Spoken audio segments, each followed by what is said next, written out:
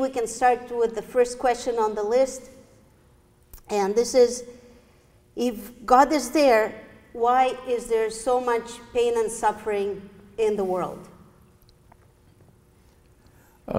There's been pain and suffering in the world from day one.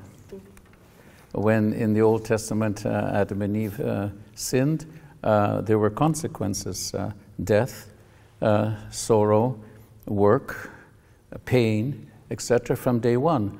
And there's always been sorrow in the world. The world is full of sorrow and problems.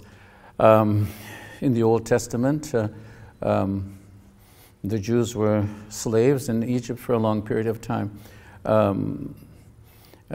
When man was very, very sinful, it was God's plan that there was a flood.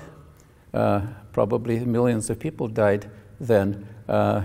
So there's always been pain. In the 20th century, two world wars, and etc. There's always been pain and suffering in the world. This is nothing new. And the result, pain and suffering, first of all, our theologians say that nothing is done without the providence of God.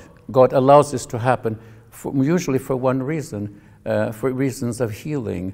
After such great suffering and pain, people change their ways, and from sinful lifestyle to a more God-like Christian lifestyle.